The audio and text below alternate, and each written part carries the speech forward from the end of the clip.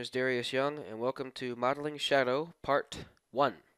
In this part, we are going to set up the background image and get started on the body. Now, this tutorial isn't going to be a beginner tutorial. And I say that because there is no shadow image that has the front, side, and back view that we can use so that I can step by step exactly show you exactly how to model shadow. There just isn't a model sheet like that. I can make one myself, but I think I've been putting off the shadow tutorial long enough. So if you want a beginner step by step video on how to model a Sonic character or something like that, go to my modeling Sonic tutorial, of which I do so. And the in this shadow tutorial series is going to be a bit faster paced. So I'm warning all newcomers now. Um, but if you want to follow along with the tutorial, it will require a basic understanding of the interface and keyboard shortcuts. So, with all that said, now that I've got that out of the way, we're going to get started with loading up our background image. So what we're going to do is, though, we're not going to put it in the actual background. We're going to put it in the UV image editor. So let's open ourselves a new window here. Go to UV image editor. Go to open. Go to pictures. Once you find your image, double click it. And there you go. So we're going to be looking at this image over here while we 3D model. So one thing you might want to do before we get started is join this area real quick. We're just going to get rid of the timeline down here because we're going to be modeling, and so we don't need that in our way. Slow the image. Okay, cool. So now let's get started on the 3D model. So hit 5, go on the orthographic view, and I'm going to take this box. I'm going to hit 1 on the front view, scale this box down. Let's move this up. I'm going to do some actual measuring, so let's just move this up to this square here. Shadow's leg should be about 2 of these squares long. So that'll be good for now.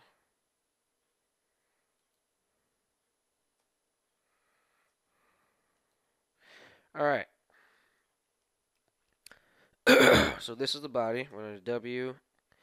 We're going to subdivide it.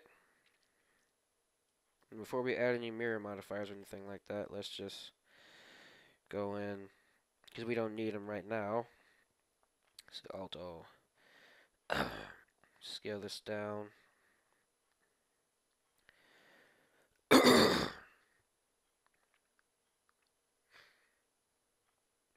Move that out just a little bit. Go to vertex and we'll select that middle vertex. Move that out. Alright, I think that's all the editing that I feel like trying to do without adding the mirror modifier. So let's select this entire side here, hit X vertices, and go to your modifiers tab over here, add modifier, mirror modifier, there we go. Clipping, and select everything, move this over. Sweet. Just moving that like that. In fact, just so I can help you guys out, let me turn on my screencast keys, so I'll be right back, because I haven't done that in a minute.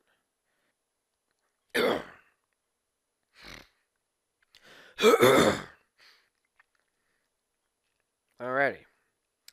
So that's good. So now for the legs. So let's select these two faces, hit I, intersect, not intersect, inset, which is good right here.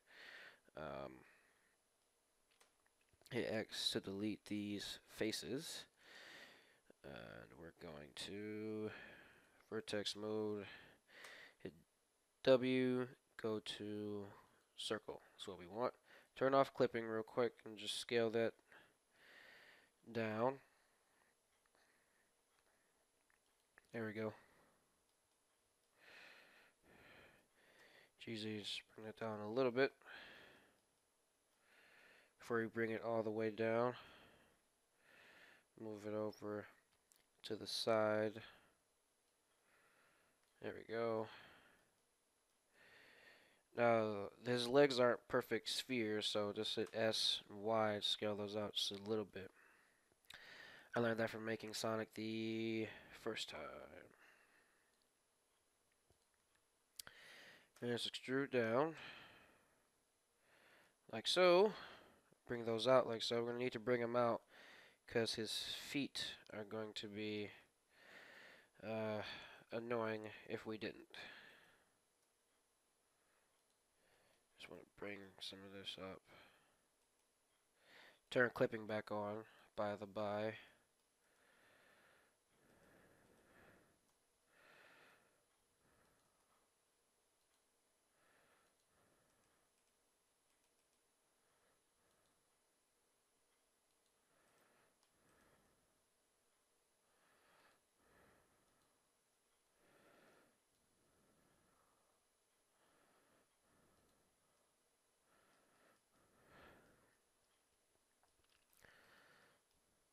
Alright, I'm just gonna shrun out this waist area a little bit. Select that, move it up. Select this whole thing, extrude it. Now I set my smooth to Q. You can just hit W and click smooth, but if you want to add a shortcut, just right click, go to, it'll say add shortcut for you, then you can press a button to make it your shortcut. I'm just going to use mine, Q. Smooth that out a little bit.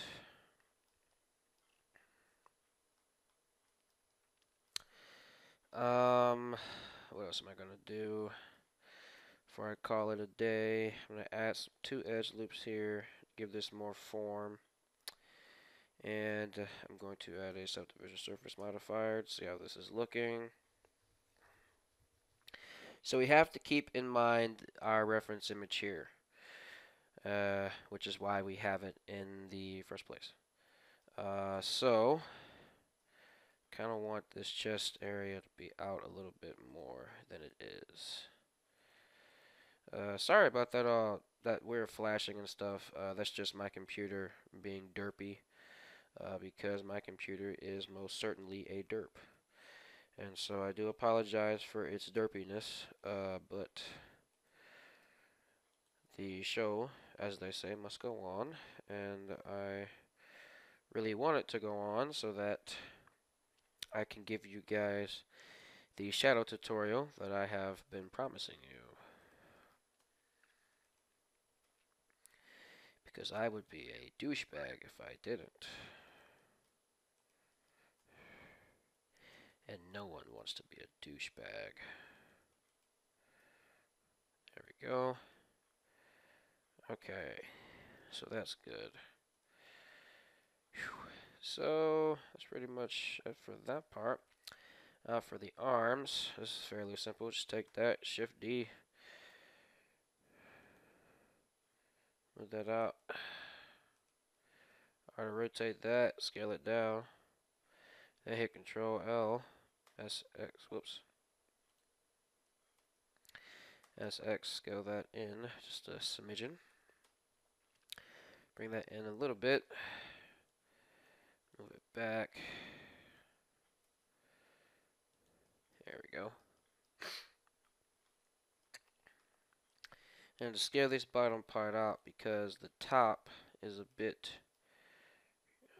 shorter than the bottom on these Sonic characters.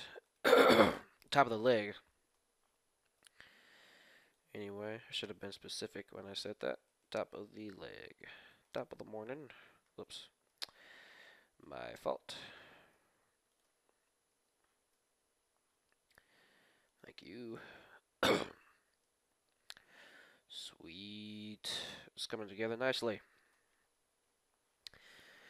So the leg have some bend. We're going to add a vertice in here. Hit Control B to bevel that and add an edge loop in there. And then just for more deformation, there we go. I think these letters are a bit too big. Let me turn down the text size and the mouse too. There we go. Alrighty. So this is looking pretty good so far. Alright, now I'm going to add the tail. Well, I guess we can separate this into parts. So right now we're just focused on the main body, and we'll get to that other complicated stuff later. Control R, edge loop in here, bevel that, of course, and then for extra geometry purposes, you also want to scale this on the y-axis. And then Control I to invert your selection and hide everything else, because we want to make those faces. And then hit Alt H to unhide everything.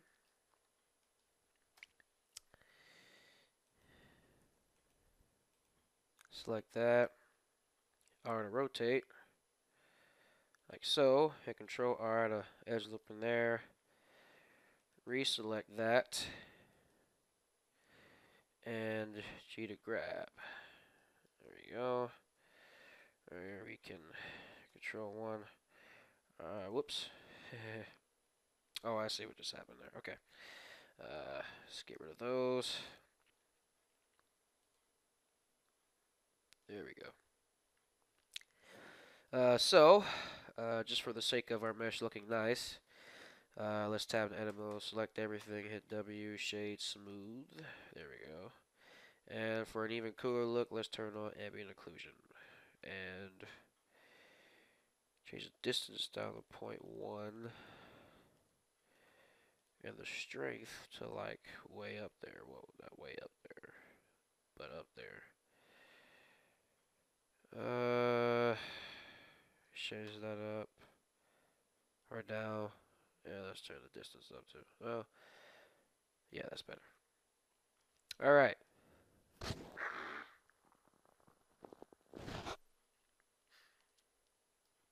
So this will be the end of part 1. And because this isn't a beginner tutorial, this is actually going to be moving a lot quicker than all my previous tutorials. You see how far we got with me moving a bit faster, because I don't have to think about everything that I'm saying. So, yeah. So thank you guys for watching. Please subscribe to my channel for more Blender tutorials. And I actually may be able to make part 2 today. So, yeah. So see you guys in the next tutorial. Have a good day.